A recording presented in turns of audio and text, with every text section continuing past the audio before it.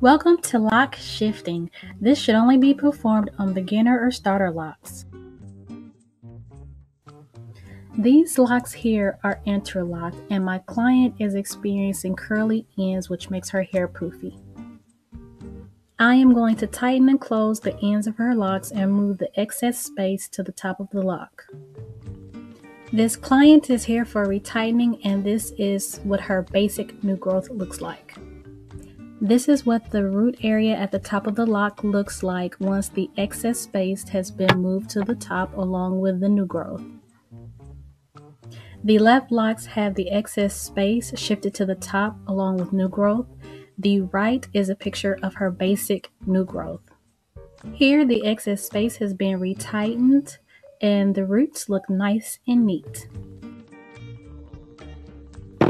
Here the curly ends are reduced and the excess space is closed. Here to the left you can see how the curly ends are creating volume and poofiness unwanted by the client. To the right, the shifting has allowed me to tightly close the locks and reduce the curliness and volume, placing the curliness strictly at the tips of the lock.